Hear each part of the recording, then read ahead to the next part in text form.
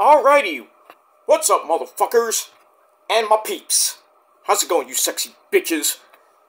Peter fucking Joseph here for video number 2 on your 2 for Wednesday. Right here on the Peter fucking Joseph YouTube wrestling channel. YouTube.com/Peter Joseph. Thank you for watching. Make sure you like the video and subscribe right now to this very channel and my other channels down there in the basement, known as the description box below.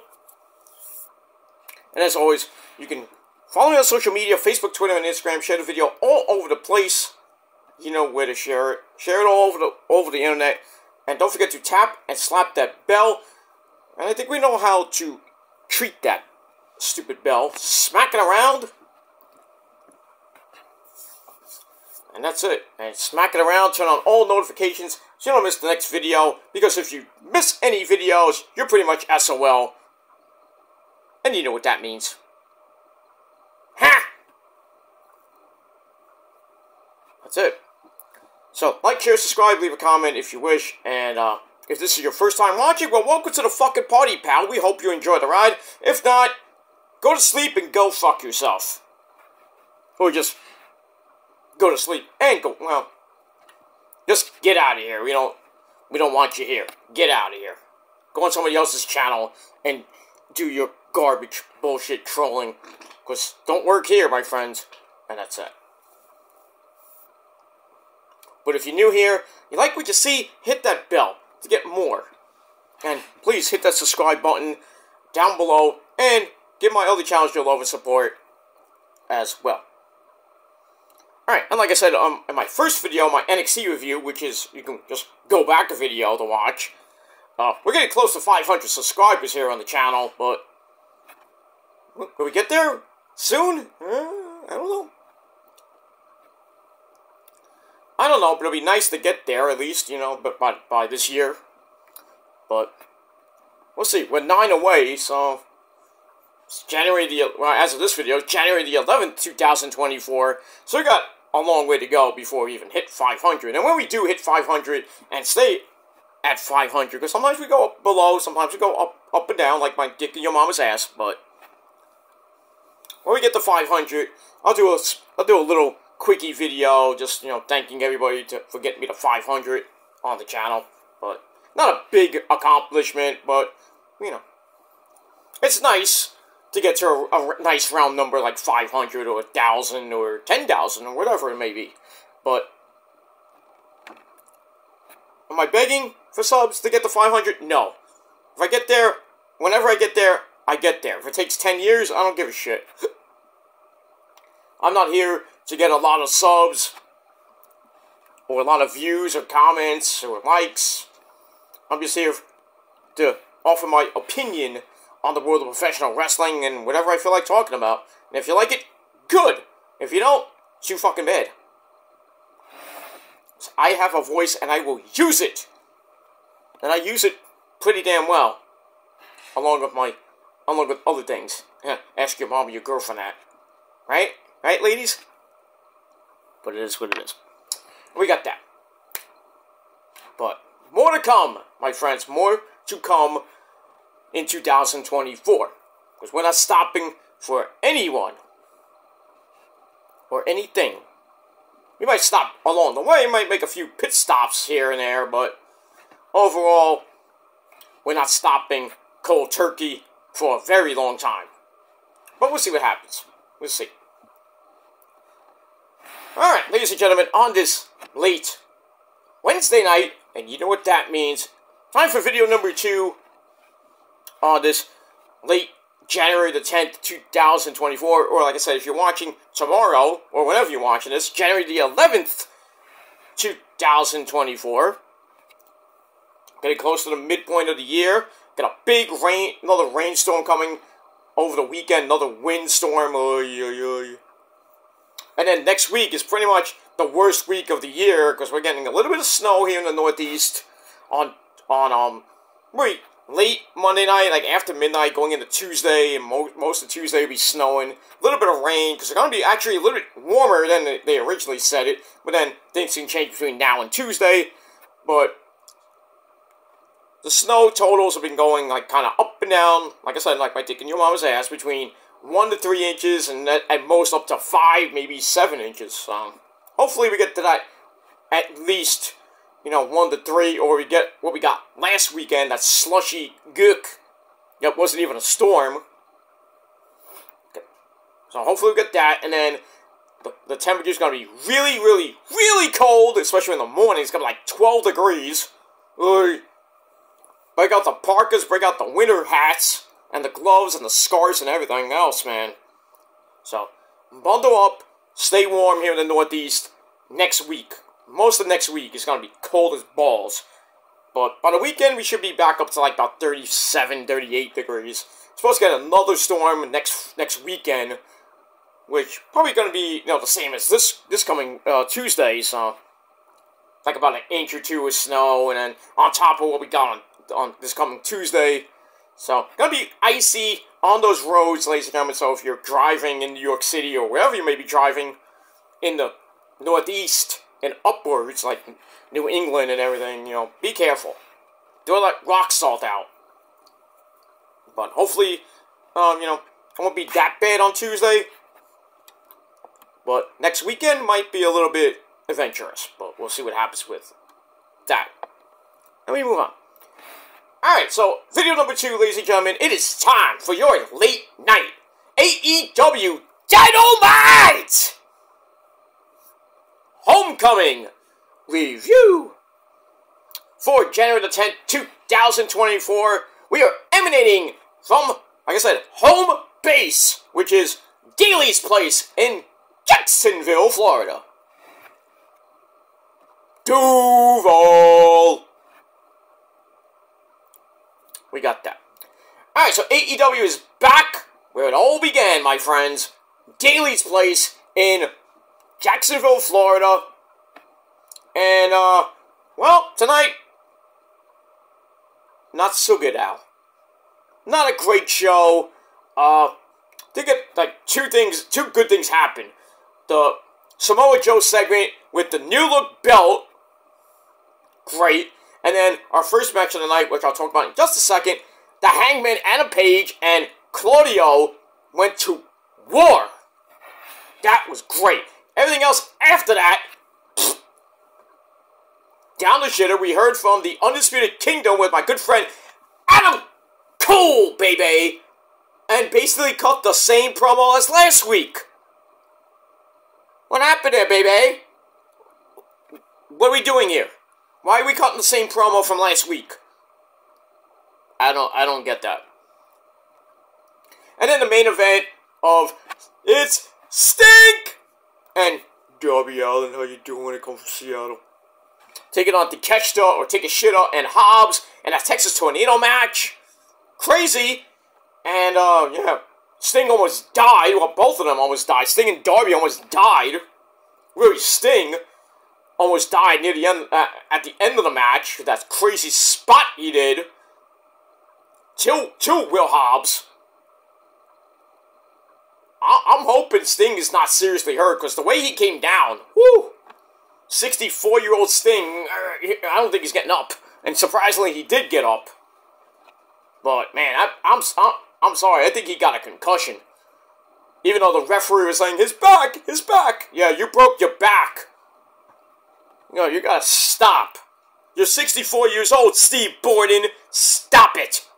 I know you want to go out with a good old-fashioned Gilmore cutter like bang.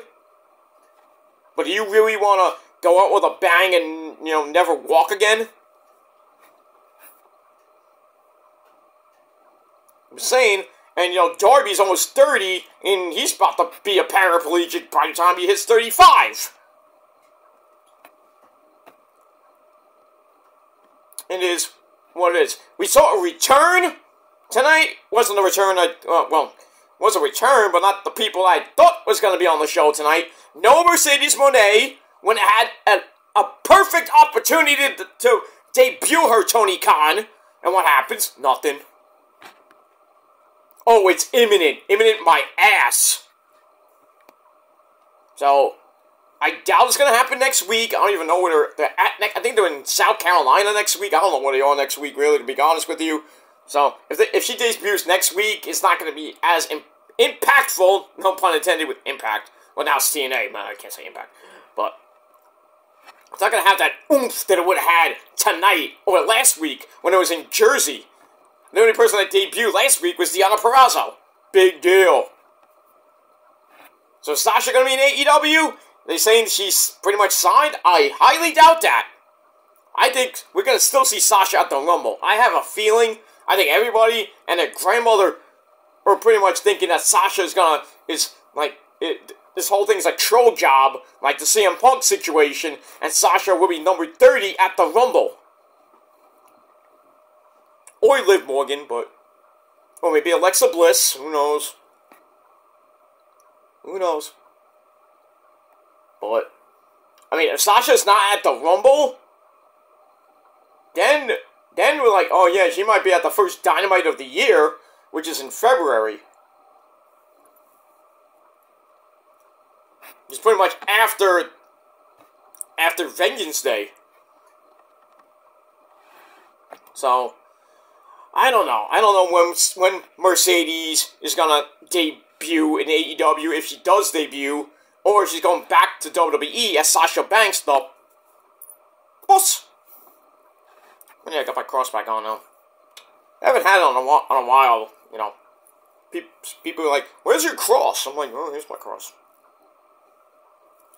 Gonna praise Jesus Christ alone! You know. Gonna praise Jesus. But, it is what it is. Sometimes I don't wear it, sometimes I do, but, you know. I feel like wearing it today. What do you want me to do? And that's that. Yeah, so, that's pretty much it. I don't know, like I said, I don't know when Sasha's gonna debut in AEW, if at all. She might go back to Japan. She might be at New Beginning in February, at the end of February, actually. Maybe. Who knows? Who knows where she's gonna end up. But, you know, as of this video, we got 16 days till the Rumble, so we got pretty much 2 weeks to find out if Sasha's gonna be at the Rumble in the Women's Royal Rumble match, maybe at number 30, because I know everybody's gonna watch 30. 30 comes out, and it's... Well, it's not Sasha. It's Liv Morgan. It's somebody else, who knows? Maybe, no, it can't be Julia, because she's coming in April. I don't think it might be Camille. I mean, she did sign to NXT. Well, she's signing to, I think, NXT. But, can she be in the Rumble too? Maybe. It could be Camille at number 30. That would be, you know, interesting. Camille Brickhouse. She's a brick house. She's my tomato. Just letting it all hang out. We got that. Alright. Enough about that. But yeah, the show itself was not good, Al. Not so good, Al. And let's move on. Alright. So as always, our commentary team, the man behind the mask, Excalibur, Tony Baloney, Schiavone, my good friend, and maybe yours, and the man from Red Hook Brother, Taz. Also, Back Dog Jim Ross was there. Back on! Boomer Sooner in Florida. Back on! Back on! Okay, calm down, JR. Calm down. You were there? Good. Back on! Stop. Yeah, Jim Ross was there to commentate the main event. That's all you can do, really. But good to see JR. Good to see good old Jim Ross back on. Boomer Sooner. And we move on with that. Alright, so we start off the show with a banger and a slobber knocker, like JR would say. Slobber knocker back on! So we had Claudio Castagnoli, the Swiss cyborg, taking on the man who does a lot of cowboy shit. That is the Hangman, Adam Page. You know, Adam Page last week coming out, saying he wants a fight. You know, got all pissy about, you know, Adam Cole's promo and everything. Man, I mean, he's like, I don't care who the champion is, I'm gonna fight him, I'm gonna win back the AEW World title. So, kind of throws out, something to Joe. And then, at the end of the show, he gets in Swerve's face again. So, I'm like, why are you going at Swerve again? Didn't you learn your lesson at Full Gear? And that ultra-violent, bloody as fuck death match? You can't top that shit. Come on now. Seriously. But, seriously, stop. Okay? So, anyway, this was a slobber knocker, pretty much match of the night. They start off fast and furious, beat the fuck out of each other in the middle of that ring. They go to the floor. Claudio wins the better of that exchange. Then they go back inside the ring. And some forearms to the head. Brock the Hangman. And Claudio then locks in the swing of doom. And then locks in the sharpshooter. And the Hangman is screaming in pain, but eventually gets to the ropes to break the hold. So Claudio starts beating his ass again. But he gets caught with a fallaway slam. A little bit of strength from the Hangman. And then a springboard clothesline sends Claudio to the floor. And then we get a slingshot flippy dibbity-doo to send him down again. And then the Hangman pauses to drink a beer. Why not? Well, drink a beer. Not the same beer, but...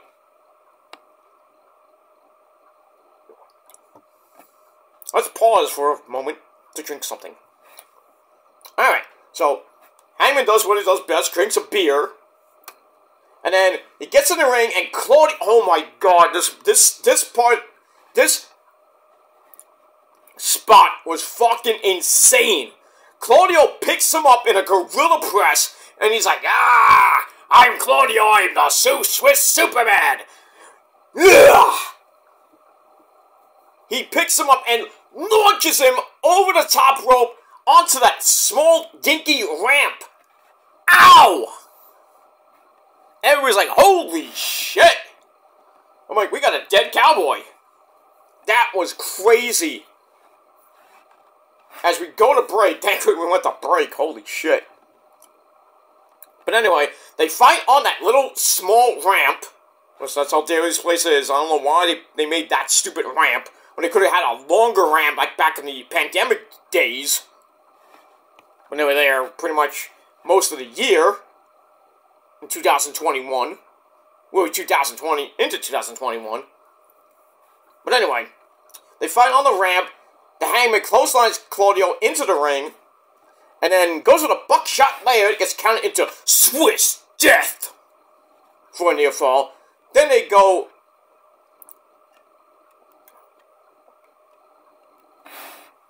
and then they're beating each other up some more. The Hangman knocks Claudio again to the floor. Hits a moonsault. And then he goes up to the bigger part, the big part of the stage where the fans are, and then the announcers are over here, the big Tron over here. And he hits a moonsault off that stage and sticks the landing. It was a perfect 10.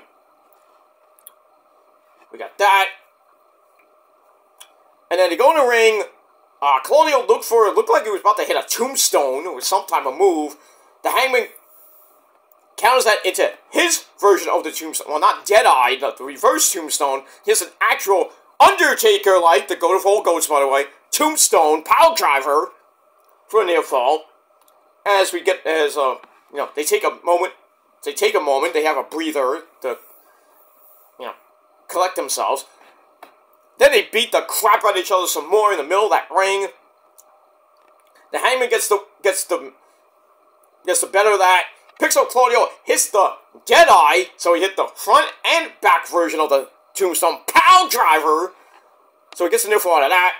Claudio comes back, takes him into the corner, and then picks up Hangman on the top rope, tries for a super Ricola bomb. But the Hangman reverses that into a Hurricane Rana. Then he goes outside, hits not one, but two buckshot lariats, knocking Claudio the fuck out. Goes for the cover. 1, 2, 3. The Hangman, Adam Page, gets the win in 17 minutes. pretty damn good match. I gave it 3.25 out of 5 stars. And like I said, your match of the night. And that's it. We move on. Big win for the Hangman. Well, not the last we'll see from him. And that's that. Alright, after that, we get a nice video package for Brody Lee. They're back in Daily's place, where Brody Lee made his epic debut as the Exalted One. We do see Cody in some of those packages. Uh-oh. Tony Khan might be getting a call from WWE. You can't show that. Well, it's AEW copyright there, so they can show Cody. Fuck you, Nick Khan, man. And fuck you, Hunter, for that matter, too. When we get that. Alright, after that, that was pretty nice. Little tear-jerking, you know. Been almost 4 years to the date. In March, it will be 4 years since Brody made his debut in Daily's place. It was in the beginning of March, I believe, of 2020. So, you know, been 3 years since he passed. His birthday was in December. You know, it sucks that we lost Brody Lee, and then last year we lost Bray Wyatt. So they're probably having a tag team death match up in heaven with Terry Funk and I don't know who. Maybe Abdul the Butcher. Who knows? Who knows? But we got that. Alright, then we go to match number 2. We got an 8-man tag team match player. So we have the Natural. Well, I guess I don't know if you can call him the Natural, but anyway, we have the good version, the Good Rhodes brother. That's Dustin Rhodes. Preston Vance of the Facción de Ignobles, along with Jose Jalapeno Stick, the assistant. We had freshly squeezed orange juice, the AEW Intercontinental Champion, teaming up with the Rated R Superstar. Hey kids, it's Edge. Adam Copeland, Threshold, what do you want to call him? Alright, so they team up against the Mogul Embassy with my good friend and yours, Prince Nana. Well, he's not dancing yet, but he will be. As he brings out the Ring of Honor 6-man tag team champions, Brian Cage, otherwise known as Sega, with those stupid tights, and the Gates of Agony, Toa Leona, and Bishop Quan. I do not Quan. Quan! I do not Quan! You mean, oh, my name is Queena? I do not Quan. If you play Final Fantasy IX, you get that reference. If you haven't played Final Fantasy IX, oh boy, you are missing out on on a great game for the PlayStation 2. Actually, you can play it on PlayStation 4. You play 7 and 8. Well, the old version of 7, and the new version too. Well, the first version, the first part, not Rebirth. Rebirth's on PlayStation 5. Why? I don't know. Why is Part 2 on PlayStation 5? Can we just have the games like it used to be when you got the PlayStation 4? You could play PlayStation 3 and 4 games. You know. I mean, the new game would be on PlayStation 4, and you could also play it on PlayStation 3. And then, when the PlayStation 5 came out, the new game would be on PlayStation 5, and you could also play it on the PlayStation 4. Some games, but now you can't even play half the new games, because everything's now new on PlayStation 5. I mean, I don't care, I really finally got it, but I'm waiting for that to come out. Actually, Final Fantasy VII Rebirth, the second part of Final Fantasy VII Remake, coming out on Leap Day, February 29th, of all days. Crazy, ain't it? But that game comes out, I mean, everybody and their mother is going to be playing that. I mean, there's going to be loads of content playing that game. Blind walkthroughs, Adam Cole Baby is going to be playing that probably the day it comes out. So, stay tuned for his Twitch channel. He's playing Final Fantasy 16. Oh man, yesterday was a freaking ball. He was playing that game. He's fighting Titan. It's early on. He was playing it. I mean, he started playing it. And he got up to Titan. It was like a 30-minute boss battle. Which shouldn't really take that long if you know what you're doing. But, you know, he's playing it for the first time.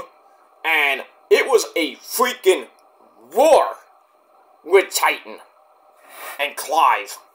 Holy crap. I was like, is this battle gonna end? Jesus. Jesus!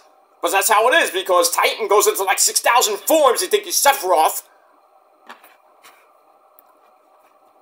Or Ragnarok if you play Final Fantasy 13. Damn, that battle is... And that's just like in the middle, like right in the first part of the game. You go right into like a 30 minute to hour long boss fight. Because his freaking HP is massively a lot.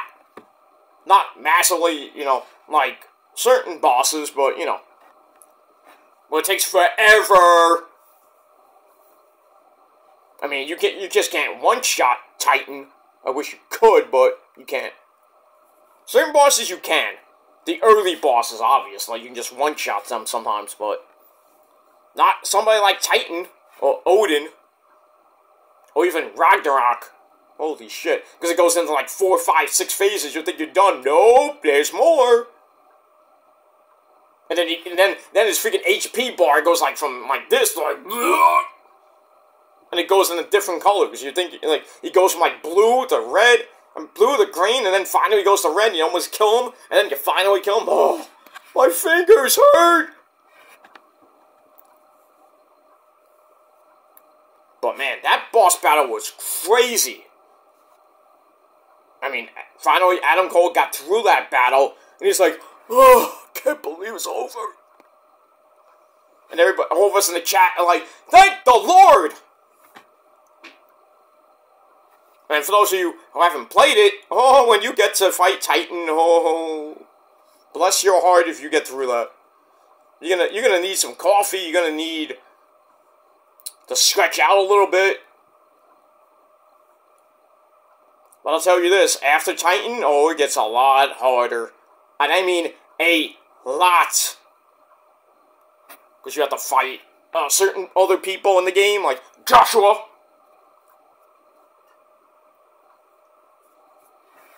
Other guys in that game, and other demons in that game, they are way hard. But if you got the right summons, you can pretty much kick his ass, but... You got the right summons, and the right weapons, and the right... You know, attributes and shit, like attack times 5 or whatever. It's gonna be hard for you if you don't know what the fuck you're doing. So it might take you like 35 times to beat the next boss after Titan, so... Good luck! But Final Fantasy 16 is a great game. Great game. 15 was good. 16, this one is great. I can only imagine what's next if they do Final Fantasy 17. That game is endless. That game will never end. It'll have like 69 parts. Did I say 69? That game is endless like freaking Zelda. Oh, sorry, Link. Or Zelda. The games that'll never end. They'll have so many spin-offs. Like Tears of the Kingdom, and then they'll have another one after that. Final Fantasy will just never end. There'll be so many spin-offs and different versions. You know, remakes of 7. You know, Rebirth's coming out. You know, in about a month from now. And then the final part, which I don't even know what the name of it is. I think that's coming out like 2026. Or 25. I don't know when that's coming out actually. But that's going to finish the game. I really want them to remake 9. But make it good. Add a couple of things. Keep the same freaking setup. But add a couple of things. You don't have to add everything. I mean, it's 4 discs. First of all, the original game is 4 discs.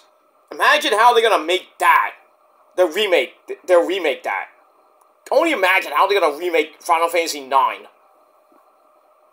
That game is not as long as Final Fantasy 12 or 16. 16 is long too. 15 is long too. But 16, you gotta do all the hunts and the side quests and everything. Long. That's Final Fantasy for you. They want you to get everything. If you want to complete the game 100% and get all the trophies and stuff. 12 is just ridiculously long. Because you had to do all the hunts.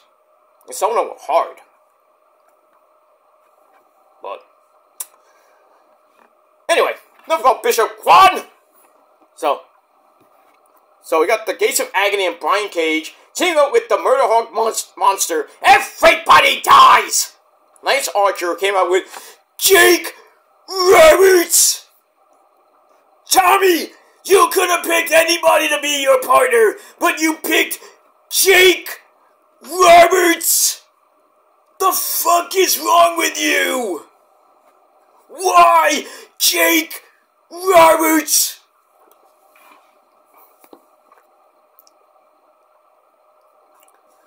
What? Yeah, Jake the Snake Roberts at ringside with Prince Nana. And then Jose Jalapeno on the Stick on the face team, which is kind of weird that Preston Vance was on the face team. But we move on. Match was ish. Starts off with Dustin Rhodes power slamming Toa Leona to start. And then he gets headbutted by Toa, and he's like, ah! And then Dustin's like, whoa, shit. So then Preston Vance comes in, another big beefy man. Gets driven into the corner. The Machine Brian Cage comes in, sends Vance into the turnbuckle. Ow. And then Edge comes in, starts beating on the Machine Brian Cage.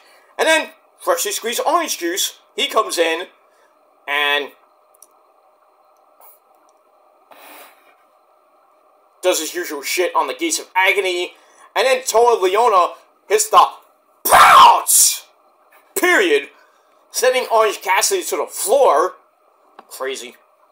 Go to break, come back. Lance Archer starts beating on Mr. Orange Cassidy in the corner. And then Jake Roberts and Jose Jalapeno on the Stick, the assistant, get into a fight. Why would you go after a 60, almost 70-year-old guy that pretty much can't fight much anymore?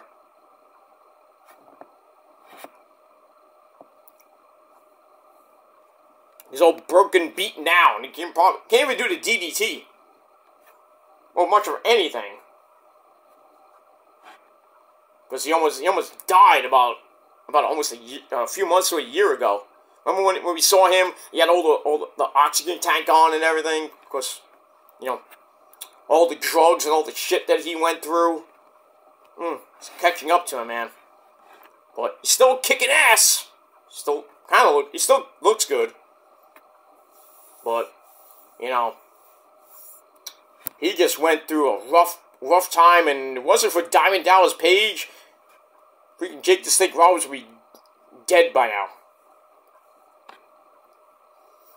Well, I mean, DDP saved Scott Hall's life, he saved Jake the Snake's life, pretty much other people too, with that DDP yoga, and Aunt Jemima's yoga. Gotta get back into that. Anyway. Alright, so they get to a fight on the floor, and that distraction let Orange Cassidy fight his way over to a hot tag to Preston Vance, who cleans house, and then all four men are in the ring. Edge hits the Impaler on the Machine Brian Cage, and then the heels clear the ring, and then Edge was up. Brian Cage had Edge, wanted Lance Archer to hit him, and then Edge, ducked, and Archer hit Brian Cage. Oops. And then, Jake the Snake's like, oh, fuck. And then Edge clotheslines him over the top rope. Then he hits the spear on Brian Cage. And then Preston Vance, who's the legal man, hits the discus lariat. 1, 2, 3 in under 10.5 minutes. The Faces get the win. This was a Brody Lee tribute match. I think Brody would have liked it, but probably would have took his roll of paper out. Who the fuck is Griff Garrison? Ah! And then next thing you know, they're eating Chili's. Chili's baby back ribs. I don't eat ribs, but I go to Chili's for something, well, other than the ribs. Just saying. Just saying. But we get that. So, nice little tribute to Brody. And a good match. Faces win, obviously. So the match was okay. I gave it 3 out of 5 stars. That's pretty much it. Maybe move on. There was after the match, Lance Archer got all mad at Brian Cage. Then they left. It was just that. That's it. We move on. Alright, so 3 out of 5 stars for that. Alright, after that, we go to the back with Renee Paquette and her special guest, the Bullet Club, to Sweet Me, for the love of God. Guns up! The Bang Bang Gang of the Ass Boys, Colton and Austin Gunn, and the Switchblade. Play with Switchblade. Jay White. They're there. And they talk about the Undisputed Kingdom. But first, they want the Trios Championships. The 6-man tag team belts, the Trios Championship. That the Acclaimed have. And on cue, the Acclaimed and come out. Anthony Bowens, Max Caster, and Daddy Ass. Billy Gunn. And by the way, ladies, Sesame, Mommy Ass! So they come in, and, they start arguing for a little bit, and then, pretty much, Anthony Bowens, the voice of reason, is like, hey, we have a common enemy in the Undisputed Kingdom, so how about we form this mega faction, and he wants to call it the, Bang Bang Scissor Gang. Really? Really? You have to take something from the 49ers and just add a thing in there? Bang Bang Niner Gang. 2 weeks away, baby. Actually, next weekend. We're off this weekend. We don't even care. But we're off this weekend. We're just waiting to see who wins between the Eagles and the Buccaneers on Monday. Or maybe who wins on Sunday between the Rams and the Lions. Or the Cowboys and the Packers. That's a Sunday night game. Bucks and the Buccaneers and the Eagles will play on Monday night. So as we're watching Raw, I'll probably be picture with Raw. Well, I might watch a little. I might put in picture, but I'll probably just watch Raw. But I'll go back and forth to see what the score of the game is. And I went with the underdog. I went with the Buccaneers to beat the Eagles because the Eagles look like shit right now. They are floundering right now.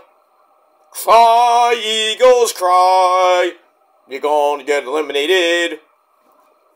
If not this week, definitely next week. In Santa Clara. Where that Levi Stadium is going to be rocking. And it's not going to be from an earthquake. Because the Niners pretty much have the week off to repair. They're going to be well rested. Eric Armstead was on the practice field. Hopefully, he's going to get back to 100% because we really need him. And so we got McCaffrey. He's I don't think he's practicing yet. He still has that calf injury, but he'll be ready to go next weekend, running over whoever it is that we play. Getting 6,000 touchdowns. I mean, the Niners should win next week. They should win.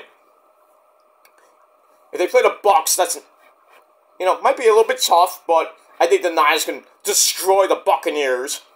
The Eagles, depending if they wake up and obliterate the Buccaneers and Tampa Bay this Monday night, that might be a little bit tougher. Might be a toughie at home, but I mean, we went into that shithole in Philadelphia and whipped them 42-19. Whipped them because they couldn't stop the run. They have a really bad secondary. You see how bad Jalen Hurts looked in that game against the Giants this past Sunday? He looked like shit. That offense just went to sleep. The defense gave up 27 points to the Giants. And they were down like 20 points in the first half. It was like, what? It was like, what's happening here? And they lost 27 to 10, I think. But they don't right the ship. They could be bounced in the first round.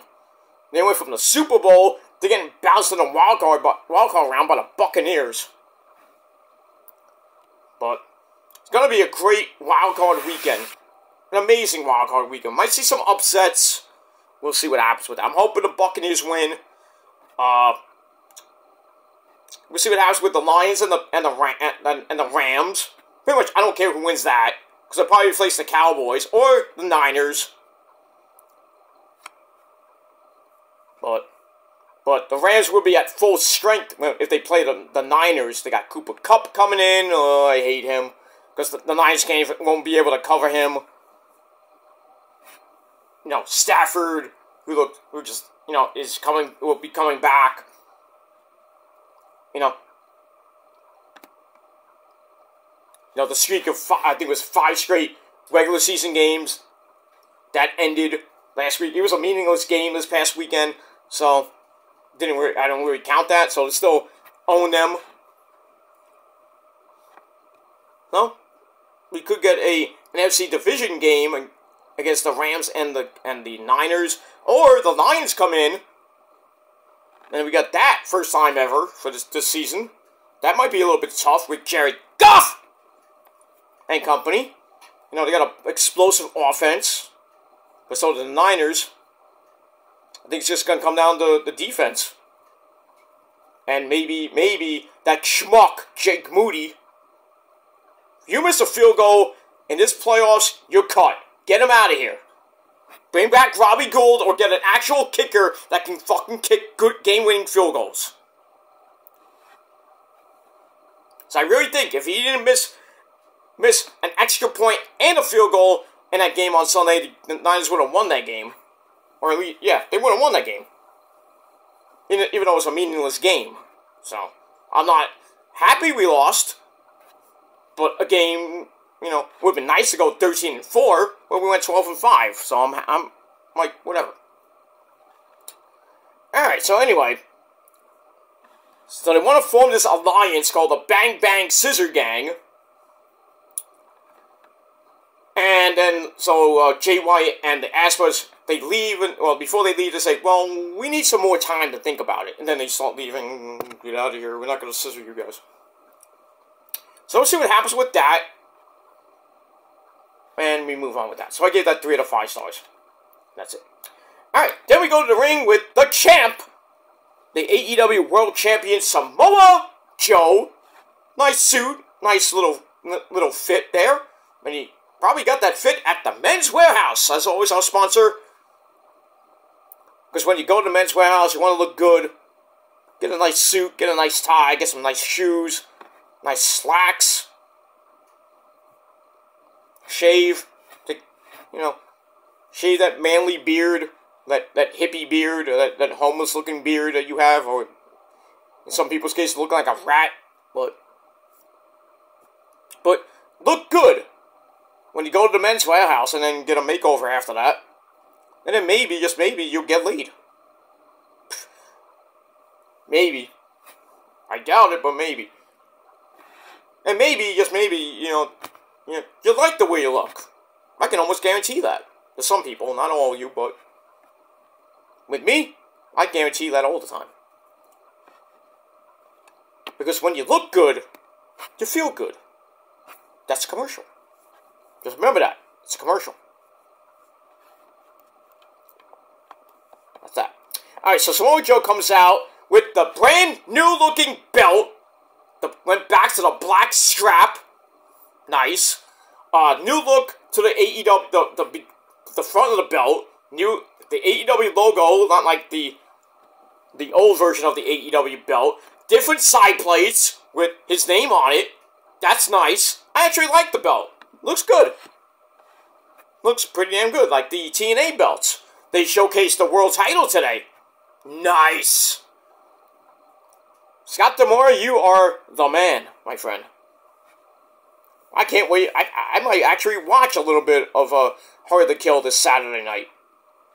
Along with, well, I gotta watch Collision too and Battle of the Belts. But I'll watch a little bit of Hard to Kill. I'm not gonna review it, but I don't know. I might get back into TNA, watch some TNA, maybe do some more, maybe bring back the TNA reviews. Let's see.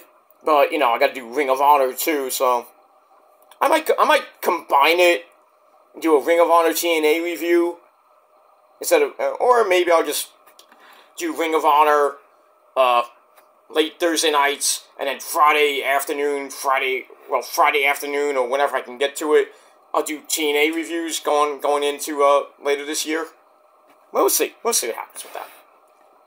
You know, I want to try to add a little bit more to my channel, so, probably I'll do, Raw and SmackDown, Collision, Ring of Honor, and TNA on my Kill the Demons channel, and on this channel, I'll do pay-per-view reviews, and I'll do Dynamite and NXT.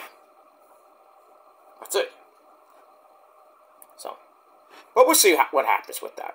But if you want me to bring back the TNA reviews, leave some comments down below.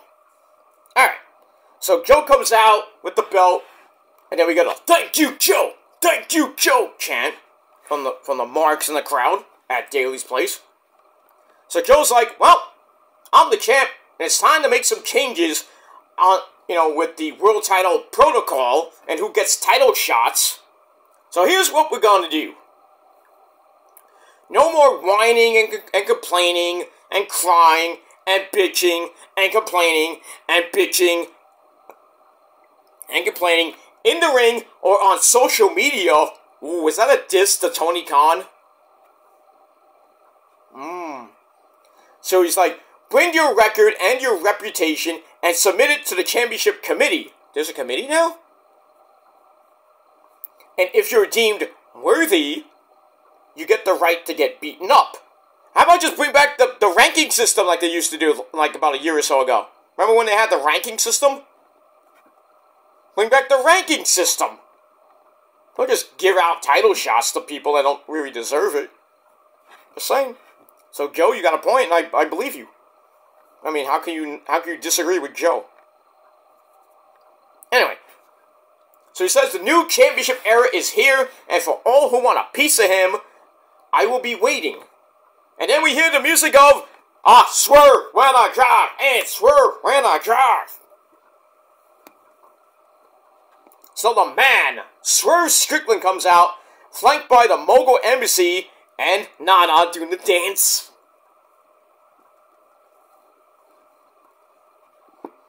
Everybody's like, oh, that's all Prince Nana's for, doing the stupid dance. Not stupid, it's actually good.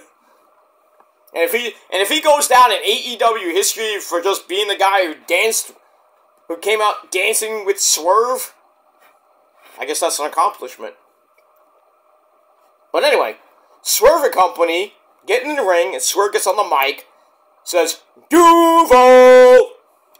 Then he says, whose house? Swerve's house. Whose house? Swerve's house. And don't forget, he's that guy, the so-called prince, former prince of the prophecy, that's his cousin.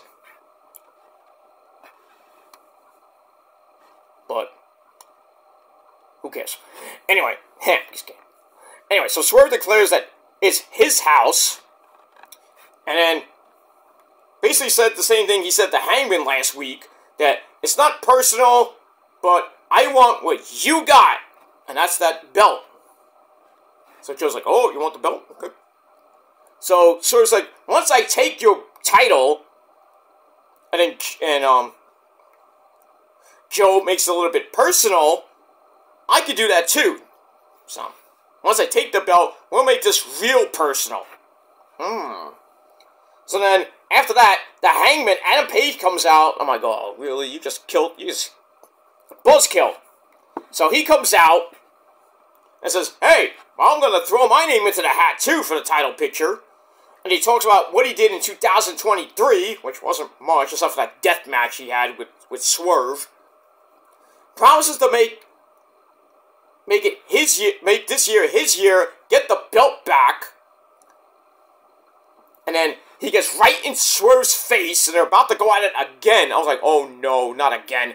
And then Nana, thankfully, pushed Swerve aside. It's like, oh no, now, not now. So Swerve's about to go after him, but then leaves. So we got that. I thought that was going to be the end of the segment. And then Joe and Adam Page go face to face. And Page says, I remember what you did to me. And promises to take the belt. I guess he means with the devil situation when they beat him up and dropped him on a car on the windshield. Real glass, by the way. So I guess he's mad about that. I don't know. Look at that. So he leaves, and then Joe holds up the belt, and then we hear the music of Send for the Man. Hook. Hook comes in, confronts Joe, gets right in his face, and says, give me 1 week. So Joe's like, okay. So next week we got Hook versus Samoa Joe for the AEW World Title, and then his dad Taz is like, what the fuck's going on here? He's confused. Maybe he's like, oh, I don't think you should have waited a week.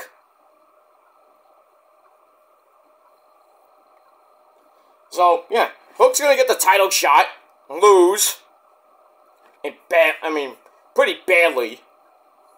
So it just makes Hook look like shit.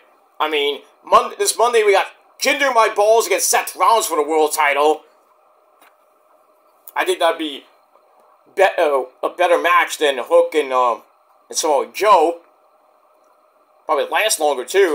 Jinder might come close to winning the belt. Hook might too, but I think the quality of the match, I have to go with Seth Rollins and Jinder My Balls.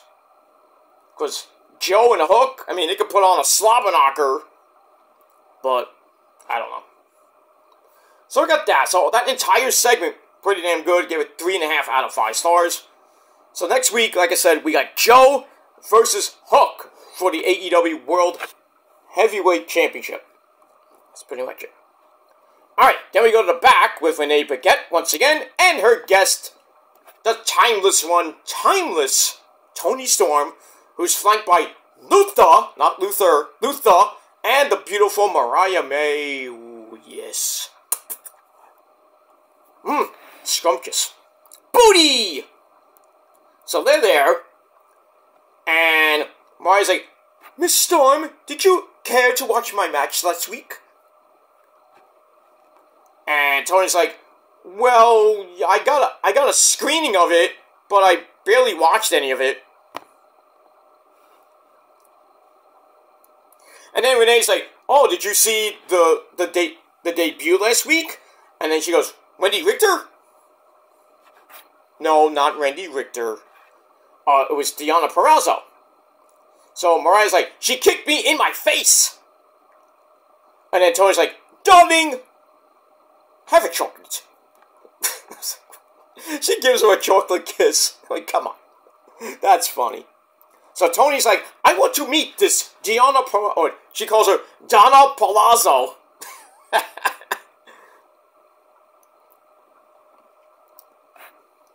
So, I guess next week, Deonna's going to have her debut match on Collision against, I don't know who. I think Queen Aminata, I don't even know, but Anyway, she'll be on Collision. So, Toni Storm's like, I want to meet this Donna Palazzo person. And she's like, until then, chin up, tits out. Line? She forgot her line. How did you forget your line? And then Mariah May tries to help out. She says, watch out for the shoe. And then Tony's like, you ruined it. That was hilarious. I actually marked out for it. I mean, Toni Storm is probably one of my favorites in AEW right now. Of the women. Besides Shida, you know, everybody else, but she is one of my favorites. Every time I see her, it's just hilarious. She is knocking this gimmick out of the park. And she's the champ for the second time. But, man, you got Harley Cameron looking like $1 million with those. I don't care if they're fake, but, I mean, she got some big-ass titties. You know. Now you got Deonna Purrazzo coming in to kind of inject the women's division a little bit. And we'll see what happens with that. But that was hilarious. Chin up. Tits out. Watch out for the shoe. You know, if Toni Storm was Puerto Rican, she'd be like, chin up, tits out, and watch out for the chancla. Because you know how those Puerto Ricans are when they get mad? They get mad. They're like, I'm going to hit you with my chancla. But I take care of you, papi. I bet. I'm going to make you an empanada. No. And then some Spanish rice. And then I'm going to go to town on your dick, your pinga. I'm like, that's a good night.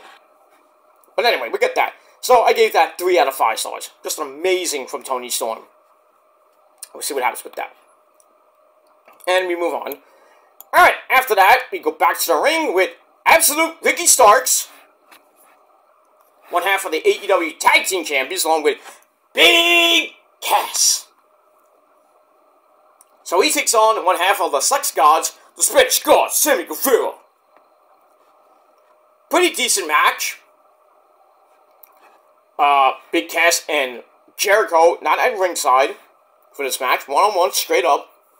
So it's also with Ricky working on a basic wrist lock to start. Sammy comes back with a basic headlock. So, you know, basic wrestling one-on-one there. And then after that, Sammy knocks Ricky to the outside, hits a moonsault, and kind of hit Ricky in his shoulder arm area. I was like, uh-oh. And he was like hurting. I was like, oh no, we don't need another injury. But he was able to fight it off. They get back up and fight on the apron. And then Ricky hits a double underhook face plant. Almost like a pedigree on the apron. Ow! That hurt. I mean, the apron is the hardest part of the ring, after all. Anyway, so he takes over as we go to break, come back, Sammy Guevara comes back, knocks Ricky down, goes to another moonsault, but Ricky got his boots up. Then Ricky hits a sit-out powerbomb for a near fall.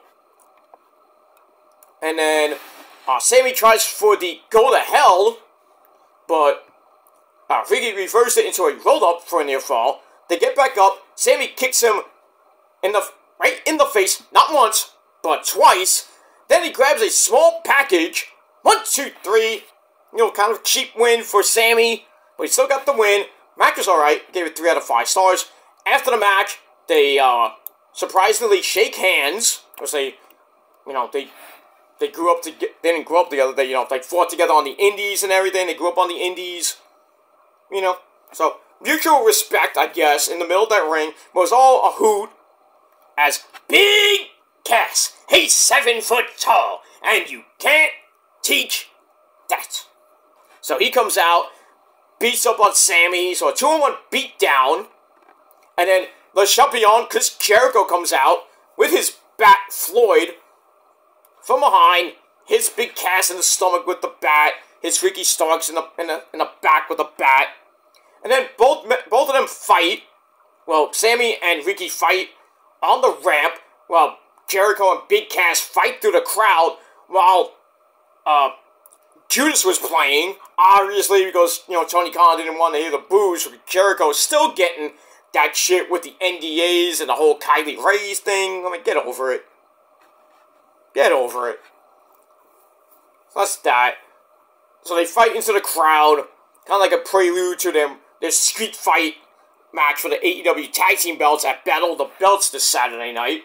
That's live, by the way. So we got 3 hours of live AEW television. Collision from 8 to 10, and from 10 to 11, Battle of the Belts 9. So we got that. Alright, so we got all that. Alright, then we get to the death slot. And it's 8-woman tag team action. Another Brody tribute match.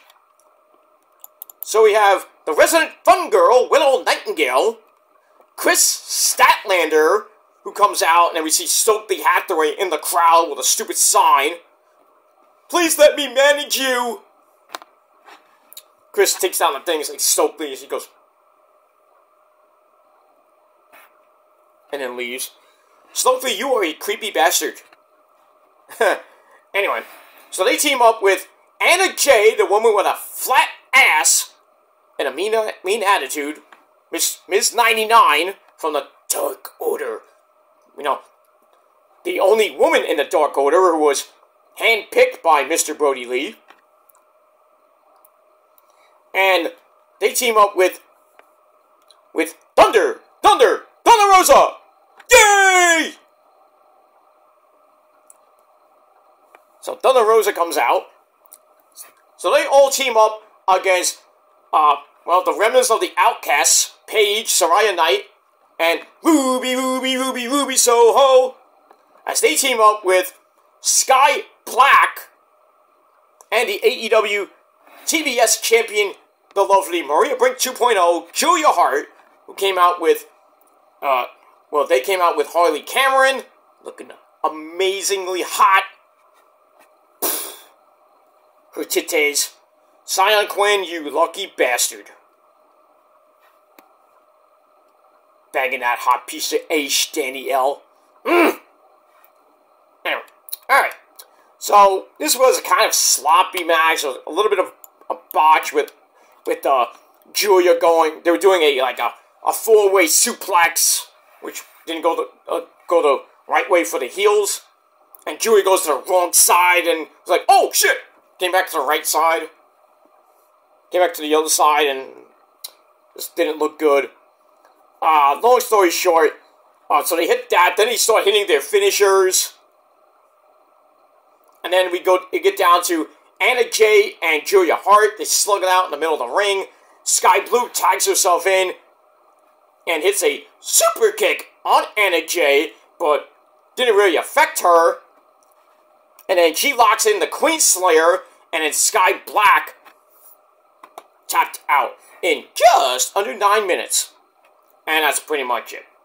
Match itself, meh, 2.5 out of 5 stars. And then this week on Collision, I think it's on Collision or Battle of the Belts, we got Anna Jay taking on Julia Hart for the TBS Championship.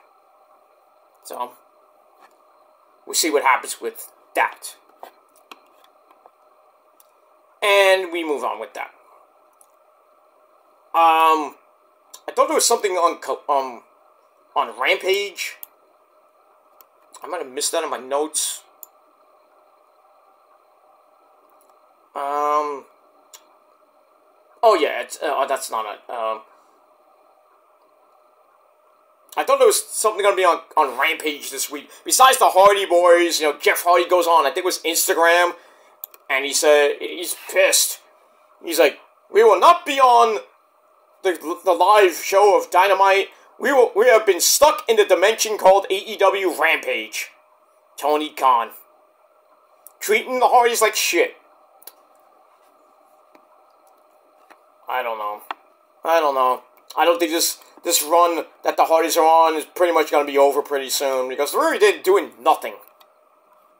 Maybe, I mean, they're probably going to have a showdown with Private Party coming up.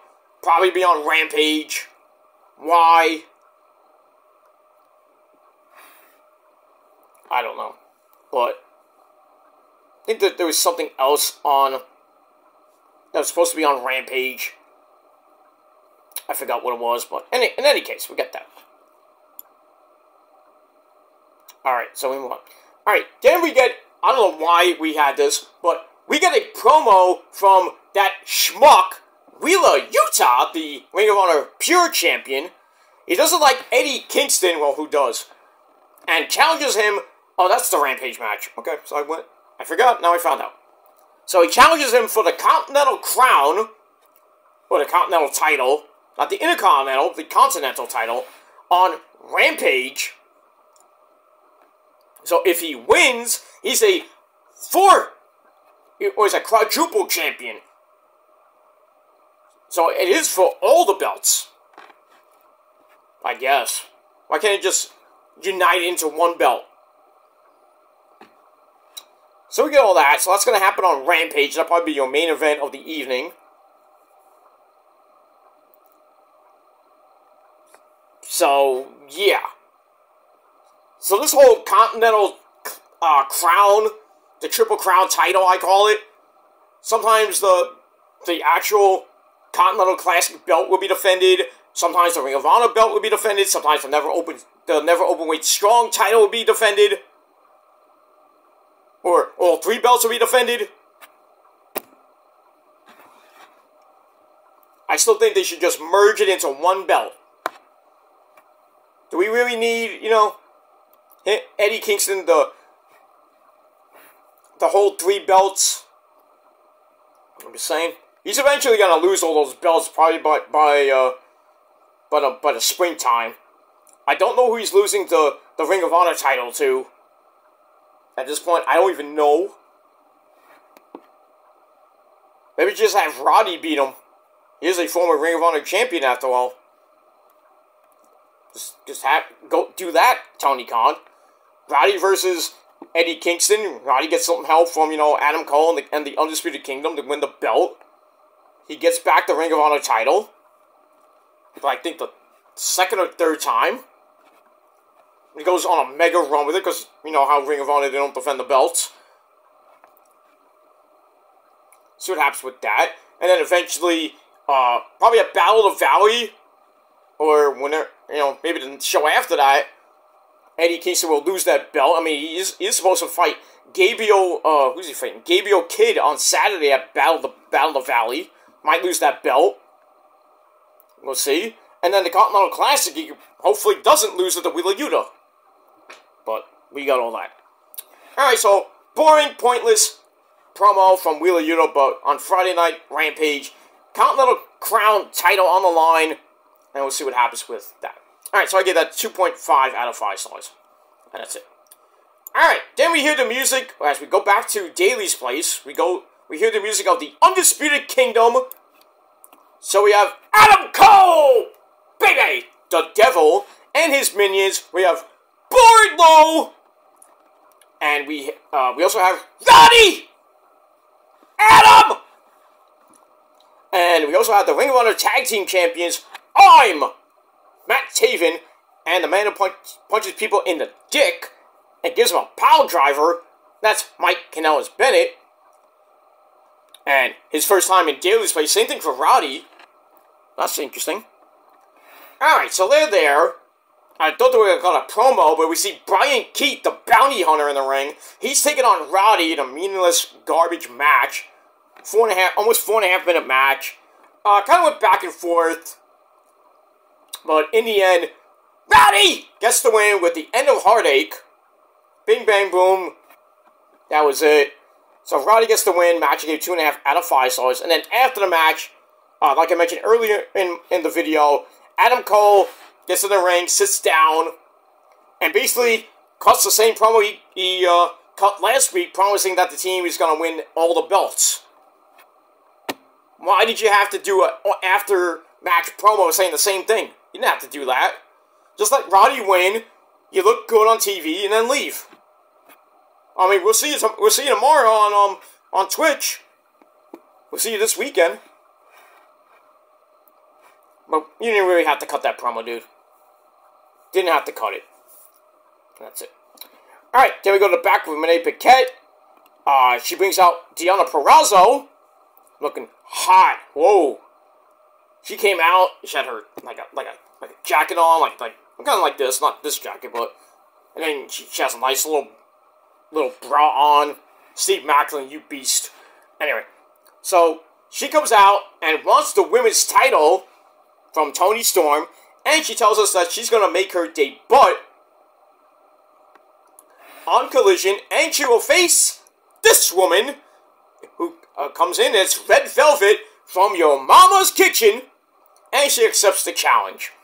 So, Saturday Night Collision, we got Deonna Purrazzo's debut against Red Velvet. That's it. Guess who wins? If you say Red Velvet, I'm going to have to beat you. Deonna should win that easily. She's going to win that. I think at Revolution, we'll get Deonna Purrazzo and Toni Storm, which I think is a little bit early. I'd rather have that at Double or Nothing. Or maybe around Fyter Fest, Fight for the Fallen time. Well, basically between... Well, after Revolution, I would do that. Sometime between March and April. But, I mean, we'll see what happens with that. Alright, so I gave that 2.5 out of 5 stars. Then we have Go JR on commentary for our main event of the evening, a Texas Tornado match, which means no rules, falls count anywhere match. So we had Mr. Justin Roberts introduce the Nature Boy! Woo! Ric Flair comes out with, it's Stink!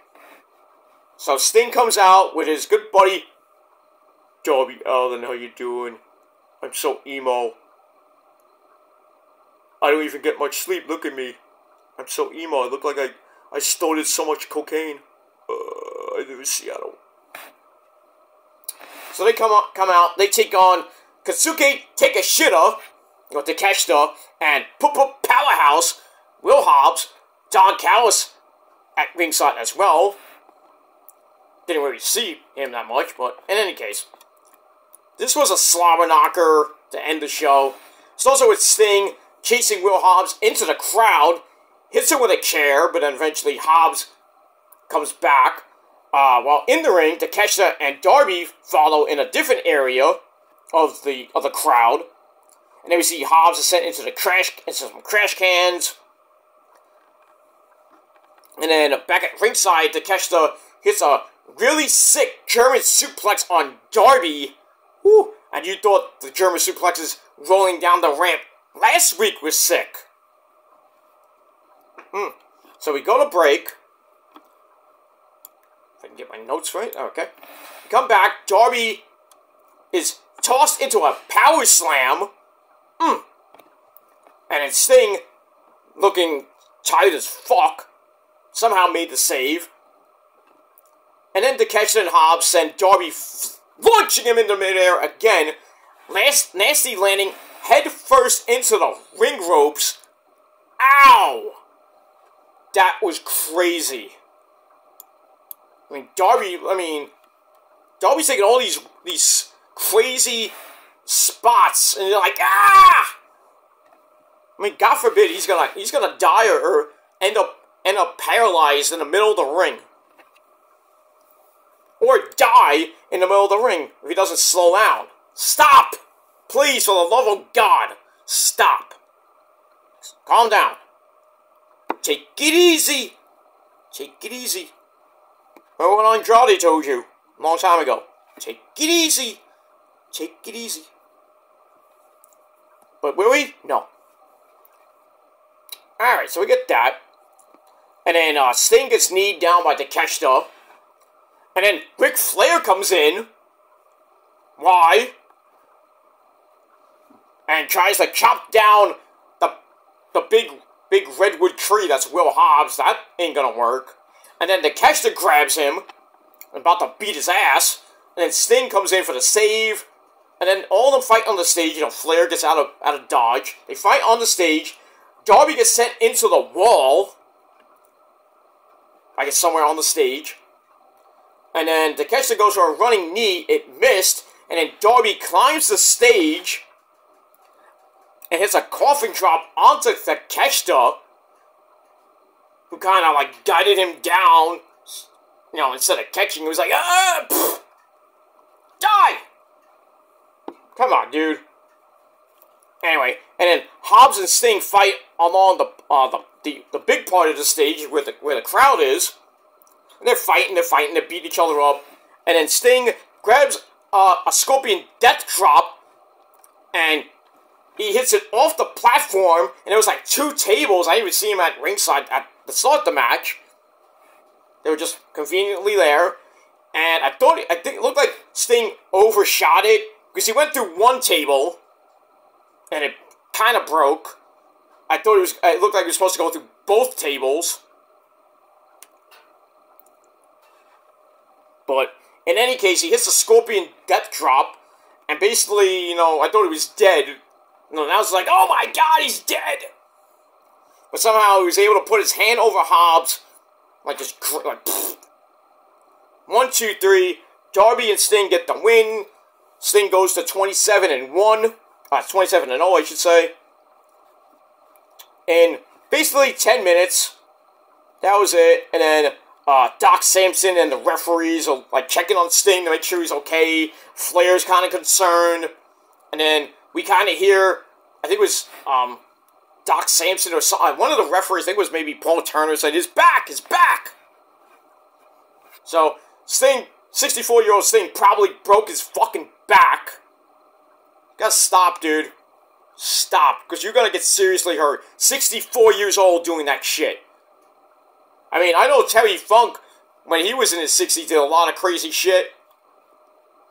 Into part of his 70s as well, but he knew when to give it up. He knew when to stop.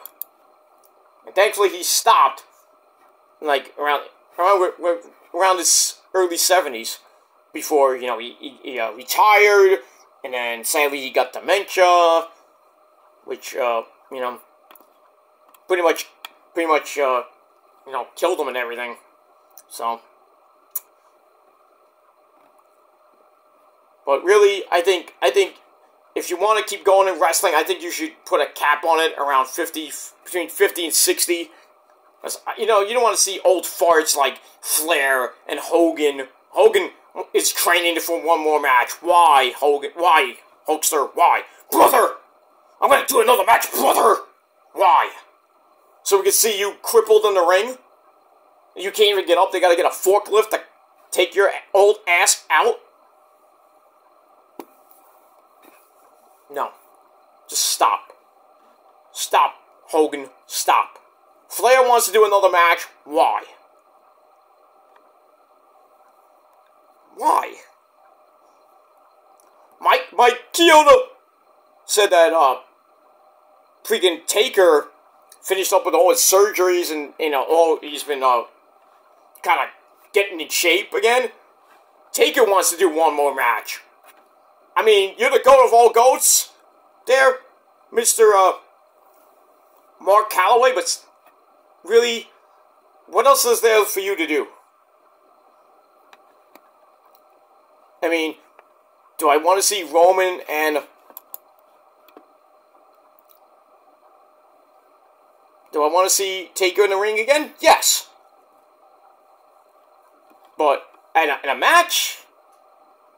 I mean, if he could do one more match and look good in a match, like he hasn't missed a beat, I'm all for it. But if he comes out and just like, he looks winded and he's not the Taker that we used to know, I'm like, why?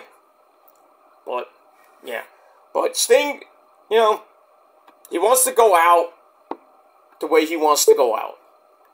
Sorry for that. But that's that. But in any case, they win the match. Match I gave 3.25 out of 5 stars. And then, after the match, Tony Baloney gets in the ring, because the match ended at 10 o'clock. I was like, oh, it'll probably be an overrun. I was like, oh, are they gonna debut Mercedes Moné? No. Was Mercedes Moné gonna debut? No. Tony Baloney gets in the ring, and Sting somehow, I don't know how he was even able to stand. He's there with Flair and Darby, and I think one of the referees, and I think Doc Samson was in the ring too. I don't know. I forgot who was in the ring. I couldn't tell. But, in any case, Tony Baloney asks Sting, he kind of mentions his last match at Revolution, March the 4th, in Greensboro, South Carolina, at the Greensboro Coliseum. And he asks Sting, well, who's your opponent gonna be? And before he even said a word, we hear the music of the Young Bucks, who, as I said in my NXT video, they were backstage, along with Pac, but we didn't see Pac. Maybe see him this weekend, maybe, but the Young Bucks come out, and they have a new look. They come out, Matt Jackson's in a black suit, black hat, porn stash. Was, somebody called it a douchebag stash, but, and then Nick Jackson comes out in white, so it's basically the black and white version of the Bucks. They look great. They come out. I mean, the crowd kind of gave them a mid-reaction. But, they came out. And I'm like, holy shit, it's Crockett and Tubbs from Miami Vice. Well, or sorta. I mean, it looked like they were extras from Miami Vice. So anyway, they come out and they just have a stare down with Darby and Sting. Darby's like, come on. So I'm like, is this the way that Sting's gonna go out? We're gonna have a fucking tag team match at Revolution with Sting and Darby facing the Bucks, so that means the Bucks are gonna put over Sting and Darby? I'd rather do this match early rather than lead up to freaking Revolution. I would do it next week. Maybe in the next couple weeks. But not at Revolution. Sting should fight somebody else at Revolution, not the Bucks. I'm just saying. And what I would do, I would turn Darby heel, and Darby's like attack Sting from behind, doing a promo, or maybe they have a match or something like that. Or maybe Darby's getting beat up, Sting comes out to save him, and maybe like Darby's blinded or something like that. And then Darby just knocks the fuck out of Sting. And then Sting's like, oh, pissy. Like, what did you do that for? And then like a couple weeks go by, and Darby doesn't say anything, he just leaves. And then eventually Sting's like, pulls Darby aside, he's like, why did you do that to me? Darby's like, I'm sorry. Then he attacks him again. There's the heel turn. Then at Revolution, you have Sting versus Darby. And then Darby can come out like maybe the night before or the weeks before saying, I'm tired of living in your shadow. This and that. You're getting all the spotlight. I'm going to retire you, old man. I'm going to send you to a retirement home where you and Flair can party it up in a retirement home. Stuff like that. Oh, come on. I'm tired of wearing this face paint. And we get heel Darby. What's going to happen? Probably not. So, I mean, we'll have to see what happens on Rampage and Collision this weekend. Or maybe next week on Dynamite. But if they lead up to this match at Revolution, Sting's gonna freaking no-sell the super kicks. He's gonna happen. Sting's gonna win again. Sting's gonna win. He's gonna get his moment in the sun. Gonna ride off into the sunset. Never to be heard from again. Flair's gonna go out the same way. He's gonna go out with his buddy. But I wouldn't even fathom doing this match. It needs to be a singles match. It has to happen. I don't care about Sting and Darby as a tag team. I don't really give a shit. But if they do this match, it's gonna be good. I'll say this. It will be good, but still, it should not be a tag team match. It should be Sting and Darby one-on-one. Whether Darby's a heel and attacks Sting and says, I'm tired of being your shadow, or it's just a traditional one-on-one match. And Sting's like, it's like, the one man that I want to fight in my final match is you, Darby. So we have a teacher versus student type of thing. And then Darby's like, I'm gonna put you down, old man. So you think he's gonna turn heel. He's like, I'm gonna put you down, I'm gonna retire you. But it'll be an honor to face you. Something like that. But in any case, we got all that. And that ends, Dynamite. And Dynamite, you know, wasn't great. Could have been a whole lot better. And it would have been a way better show if Mercedes Moné would have debuted. Just saying. They had it right there. Tony Khan, once again, drops the ball. The perfect setting for Mercedes Moné to debut. Now it's like she debuts in Norfolk, Virginia, or she appears on Collision. Or whatever. It doesn't have that oomph. It doesn't have that impact.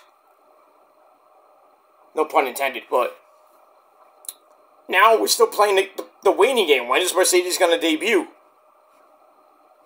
Or at all, she's going to debut at all. I say probably not. I'm still thinking, and a lot of people kind of agree with me, you know, Joe Cronin, I agree with Joe Cronin's original thought that Mercedes this whole thing is a ruse. That AEW wants you to think that they're going to sign her. And she wants you to think that she's going to sign with AEW, but in turn, she fucks us all over and says, hey, look at me, I'm at the Rumble. Number 30. Not they're going to win, but she's there. The crowd goes nuts. Michael Cole has a freaking orgasm in his pants. Oh my! The boss is back!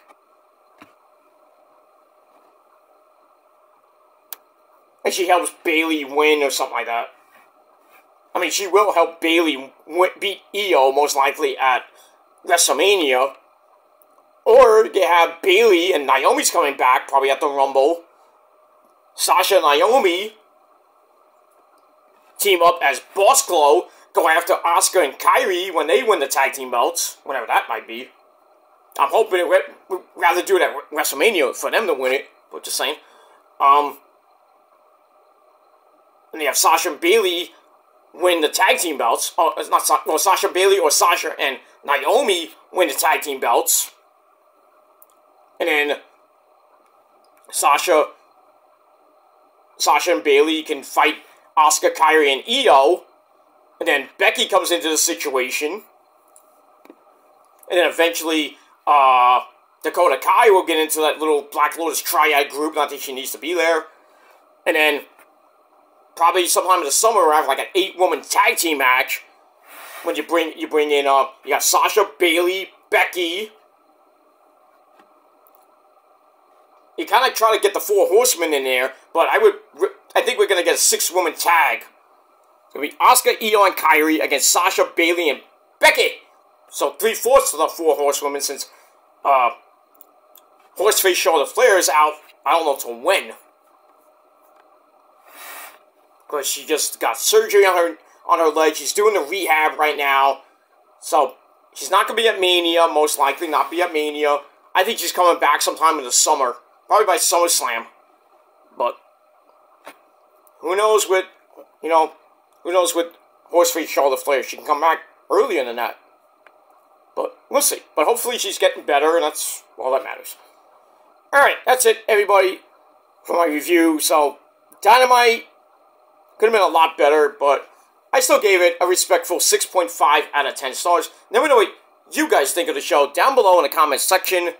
And don't forget to like the video, stick that thumb straight up the woo-ha, and subscribe to this channel, and maybe we'll get the 500 subs, maybe not, we'll see. And subscribe to my other channels as well, show me love and support. Follow me on social media, Facebook, Twitter, and Instagram. Hit that bell to get more Because if you miss it, you missed it. And share the video all over the internet. And that's pretty much it. So I'm out of here, guys.